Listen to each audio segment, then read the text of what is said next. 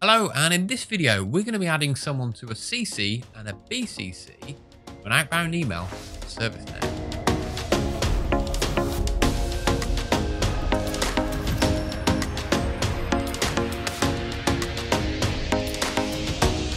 Hello, and welcome back. In this short video, we're going to be adding someone to an outbound email in ServiceNow, but we're going to add them as a CC or a BCC. Because it's not always the case you want to send an email direct to someone. Perhaps you just want to notify them just to let them know, right? It could perhaps be from the watch list or someone's line manager. In fact, actually, that's the scenario we're going to use. So we're going to take an incident and we're going to use the existing notification, which is when additional comments changes. But instead of putting the watch list as a 2 in the email address, we're going to put that as a CC and we're going to BCC the caller's line manager. So let's hop into the tool and see how it's done. So now we've got our incident, right? So we've got our caller, David Miller, and we're going to send the incident commented email to him. But we're also going to BCC his line manager. And in this case, that's David Liu. And we're going to CC in those in the watch list. So that's Abel Tutor and Abraham Lincoln. If we just test this out, when we add additional comments, we add in test, it's going to send an email. Let's go and take a look. But it's not going to CC. So let's just take a look and see what it says. Right out of the box. Click on this one. And we've got, here we go. We've got Abraham Lincoln, David Miller, Abel Tutor. So these are all recipients of the email, but they're not kind of differentiated between CC or BCC. So let's go and do that. Let's pop into the notification itself. Click on this, incident commented for ITIL. And here you can see these are the recipients, right? This is what you'd expect to see. Users, groups in fields. So we don't want the watch list in here. We're going to take that out. We do want the caller. Just save that. And now if we click on advanced view, let's have a look, see if we can tick a box or something around that allows us to CC or BCC. Where you'd expect perhaps one to be in the who will receive section, there isn't one. So what we're going to need to do is we're going to create something called a mail script. That's right, we're going to be doing some scripting. So let's have a look at how we do that. I'm going to come over here. I'm going to type in mail scripts. That's what we need to apply. The outbound email is the mail script. Then we're going to create a new one. Because we're going to CC and BCC, that's right, we're going to call it CC, BCC, incident, example. And this is where we're going to start adding our code, right?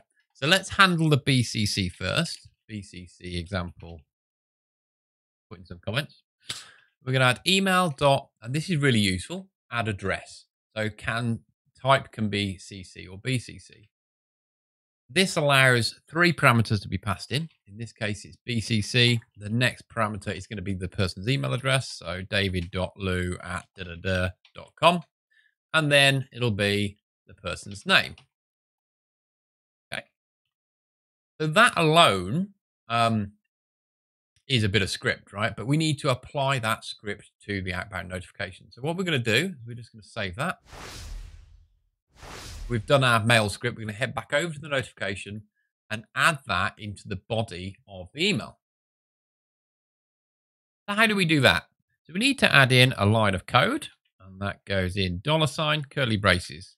Mail _ script, because that is what we've just created.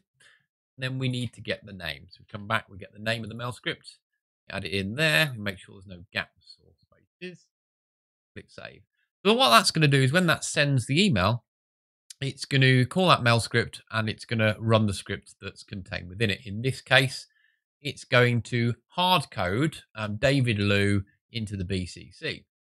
Now, that's not great, is it? Because David Liu's not everyone's line manager. Well, he could be, but let's just pretend he's not. So what we need to do is make this a little bit more dynamic. So what we can do here is we can start using our scripting powers, our superpowers. We can start using adding current.caller ID. And then we're going to do manager. So we're walking. Going to do get ref record. This is actually going to get the record of the manager off the caller record. So Current is our incident. Caller ID is the caller associated to that incident. Manager, we've walked to the manager on the user record, and now we're getting the whole manager record back. Why are we doing that? So what we can do here is start putting in manager, which is our variable on line 6, .email. Then we need the name here. So we'll just simply say manager.name. Save that. So now what that'll do is that's going to be more dynamic. So for each incident, it's going to pick up the caller ID, it's going to grab the manager, and it's going to get that record, and it's going to put in the manager's email and the manager's name. If we wanted to be a bit more watertight, we could just say something like, oh, why have I done that? Something. Okay, we could do something like this. So what that would then say is if we have a manager, then do this. If we don't, it's not going to do it. And there's lots of different ways you can do that on line 7 as well. Okay, so get valid record. We can do that. I'm just going to take it out for the purpose of this. So that's going to add in, oh, there we go. So that's going to add in our BCC. So let's just head over, give it a quick test before we carry on with the watch list. Save that. Head over to our incident, type in test, post, navigate to our email list. Refresh, refresh, refresh. Okay, and there we go. We look at this one. We can see it's now gone out to David Miller, specifically David Miller. But wait, we can't see any CC or BCC. And this is quite sneaky. So what we now need to do is we go to configure form layout. We go here. And now, if you haven't already got them on the form, you're going to need to do this. We go in copied and blind copied. Right, so we want to move those across. We're going to throw them underneath recipient. Where is recipient? Recipients. Here we go, down here.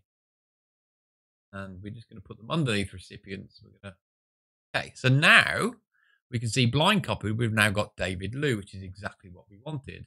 Success. Let's move on to the watch list.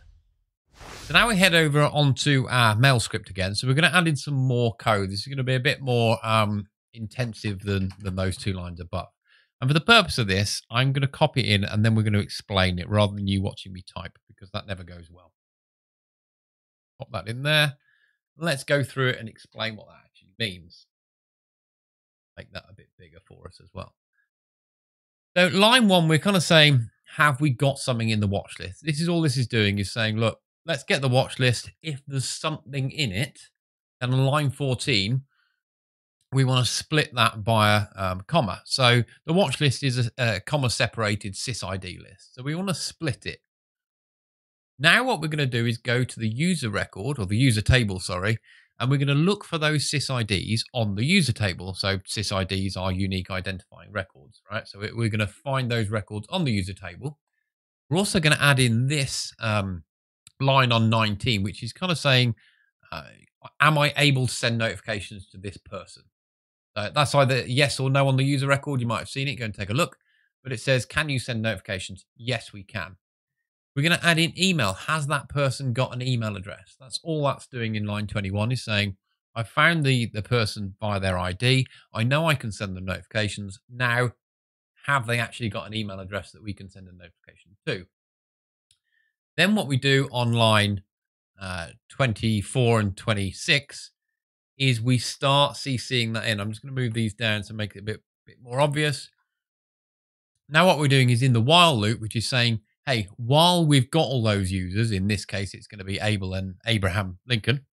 Now I want to CC them in using the similar logic to that we've seen on line 7 look. So the only real difference here is BCC or CC. So we're putting in, there's too many CCs again.